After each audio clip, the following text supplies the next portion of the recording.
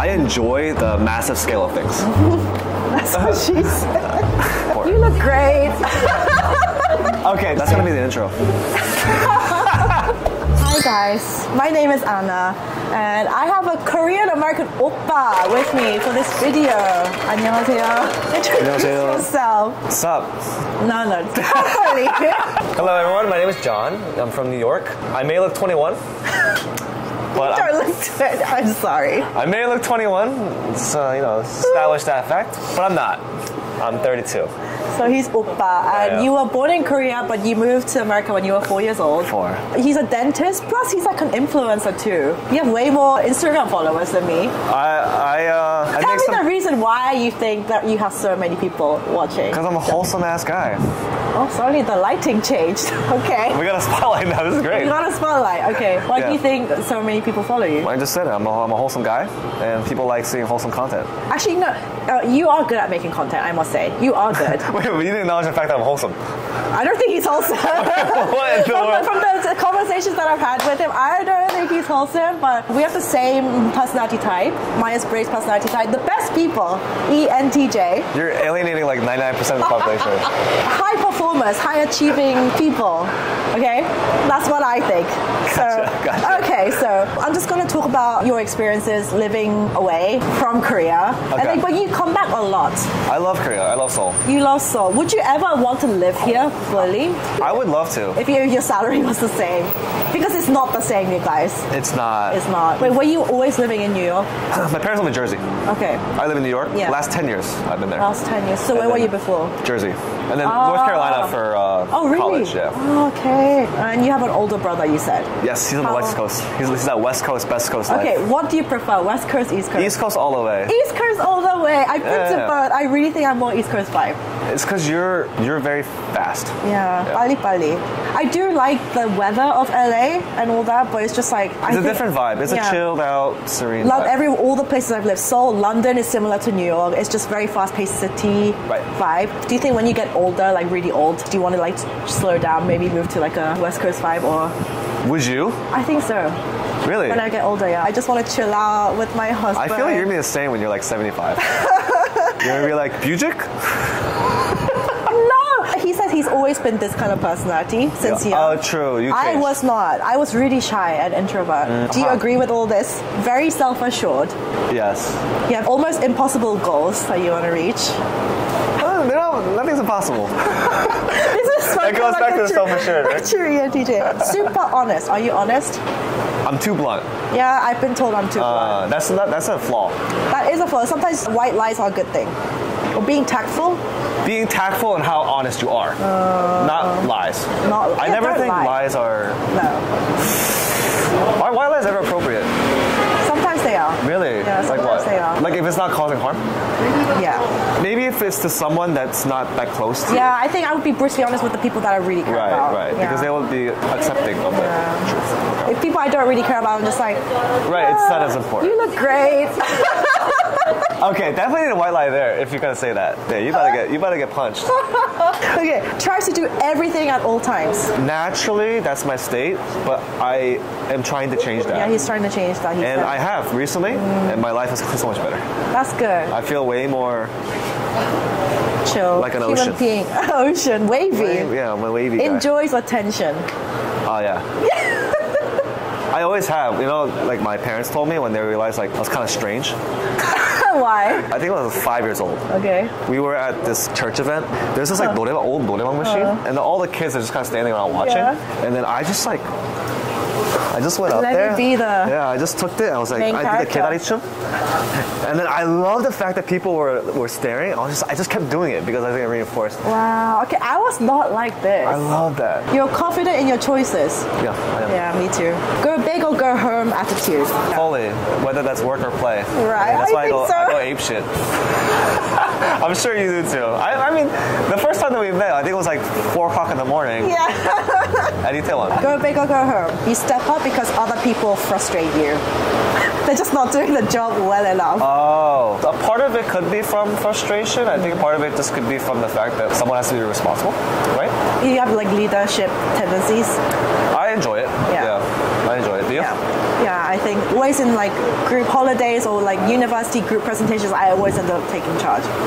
Just naturally. Yeah, naturally. Do you sometimes regret doing it? Of course, you regret doing it all the time, but then you're just like, other people do frustrate me by just not putting enough. I'm just like, oh. No, but in those instances, I think it's better to actually take that like natural leadership tendency, but empower others to do the task. What's up? Are you competitive? Yeah, I think so too. Who is it? Who isn't competitive? A lot of people just don't really care as much.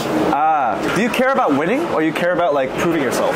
Yeah, proving to myself that I can do it. So you don't care necessarily about beating other people. No, I don't think so. So I think that's the difference that just needs to be clarified, because some people hate losing to other people.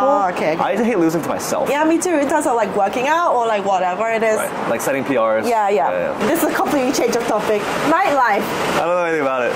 Yes, you do. Don't lie. Nightlife in Korea. You've been here for a week. It's my bedtime. It's 9 p.m. So how is it different? Your nightlife in Seoul. The scale is completely different. Yeah. And I enjoy the massive scale of things. That's what she said. I'm sorry. I forgot I was talking to a fifth grader, guys. First off, I need to establish the fact that I feel blessed to be in New York. I think it's the greatest city. You are in the blessed. US. So much opportunity there. Nightlife, if you're in an Asian heavy circle, it's not that I don't go to places that are non-Asian, but usually I'll end up at one of those. And there's not that many. There's then Social, like 2. there's Mission, right? You know them. Yeah. And then K-Town I don't go to as often anymore. It's a little too ratch. And again, like I said, I look 21, but I'm not anymore. So I try not to. I don't know why he's saying with so much confidence. Self-assured. I'm kind of delusional too. What's up? How do you approach someone if you like the look of them? What would you usually do? I'm actually a lot more careful about doing it now. Yeah, now. You know, I used to talk to girls on the train, subway here. Here? Yeah. On the train? I was super social. They must have been freaked out. Initially, but I like to think that because I was like outgoing, but I also acknowledged the fact that I wasn't supposed to. I think they're like, okay, this guy's not like, totally uncalibrated psycho. Still to this day, one of the cutest girls I've ever met. We were both on the green line. Line 2? Yeah, line 2, yeah, love on line 2. It's just like over like 8 years ago. I was like, oh my gosh, she's so pretty. But like literally everyone will be staring at you on the train. Oh, I mean, it was like somewhat empty. Okay. I wrote a little note on that's cute. On my pad. That's cute. On my iPhone. I know I'm not supposed to talk to you, but I just thought you were like. That's cute. I just imagine you in a cart full of people being like, hi, I like you. No, because that would be embarrassing for her. So I did it like, I showed her the... Yeah, considerate of the other person. Right, because that could be alarming for someone. Yeah, for sure. How long does it take for when you're dating someone in New York before you make it official, like girlfriend, boyfriend? Because in Korea, like I told him, rule of 3. That's crazy to me. The rule of 3. You want to explain what the rule of 3 is? So rule of 3 is like from the first meeting, whether it's a sogeting or like your first date, after 3 dates, the girl expects the guy to bring up like 우리 사귀자, 우리 만나자, this kind of thing by the 3rd day. If he hasn't, then it's considered like quite rude. Really? Really rude. I never knew that. So tell me, how long do you take normally? My last 2 relationships, I didn't take that long. So I think it was a month max. Yeah, but that's reasonable. A month max. Yeah. It was more than 3 dates though. Me and my boyfriend, we actually only see each other once a week. Yeah. It obviously depends on the person. How often do you see your girlfriends? The once a week was what I thought was perfect for me with my ex-girlfriend. I saw my ex-girlfriend a lot more frequently. Oh, really? If you live close, then I guess it's fine. Yeah, I think it's a logistical thing, a schedule thing, and then also how much time you want to spend. Yeah. If you have like completely different lifestyles, I think it's actually hard because that means that you have to carve out time that you wouldn't normally have. Yeah. But that's why I love like being able to work out with a partner. Yeah, you see. Yeah, because then you can still. It's not even do like your you're thing. carving out extra time to do stuff. That's why lifestyle similarity is important. I think. For sure. So have you been able to do that with your past girlfriends? With both of them, we had some common interests for sure. I still think that I've connected with like some friends who are girls better in terms of lifestyle. But hopefully, my next partner, I can find someone who shares that. You're gonna have no problem. You're gonna have no problem. After this video, I'm good. I'm really interested in how you grew up in America. These are great questions. Yeah. Because I've only experienced my side in the UK, but I don't know how you like. Did you feel like you're a minority, or did you fit in with everyone? I actually love the fact that I was the only Korean kid. He really likes attention. I was different. I totally loved it. Yeah. Was it mostly majority white or? Yeah. I grew up in a town that was like an hour away from the city, so not that many Koreans. There was like some families that were like in Samsung, which is like where my dad. Originally, we were supposed to move back to Korea when I was 9, and when my brother was 13. Okay. But then at that point, from age 4 to 9, I'm basically rooted in America. You've already grown up there. I had friends there. I was playing baseball, so I was like, hell no way, I'm going back to Korea. Yeah. So then our parents, they actually listened to us. So my dad came back here without any like deadline for when we would get back under the same household. And the only promise that I had to make to my parents and to my brother was that we would study hard. That was like, let's make their sacrifice worthwhile. My brother, he was so mature for his age. He was like basically dad of the household from 13 through when he went to college. My dad called every single day, like 4 times. But even so, like anytime that my mom needed anything, he was always helping. Like, this is the Asian like sacrifice and all this like, I asked him earlier, but would you ever consider moving to live in Korea? I mean, obviously his salary, what he gets paid in America is way more than what you can get paid in Korea. I did OnlyFans Korea. Do they have it? I actually don't even think that salary is like a huge deal, but I still think America's home. Yeah, because that is home for you. It's home. Yeah. And I don't think I would just easily. I think for me, Korea is always a place where I have like vacation. Yeah, maybe it's better that way. Having little bits of something makes you miss it. Yeah. I think if I were to live here, it might feel different. Actually. Okay, so what is like some of the cultural shocks that you get every time you visit? Do you have those? Cultural shocks? Yeah. There's just so many positive feelings I get after I come back from Korea. Yeah. Because actually, culturally, they're very different. Very different. I mean, one of the things I had to really adjust to when I came back from living in the UK was like everyone in the UK, if you made eye contact with the person behind you, you have to hold the door open. In Korea, nobody does that. And now I've become this person. I'm like, I don't care. Nobody does it for me. So I don't hold that's doors. one bad thing. That's a bad thing. Anything you notice like that when you come? New York especially. America as a country, but New York especially. It's a city of individuality. Yes. And I don't give a fuck about you.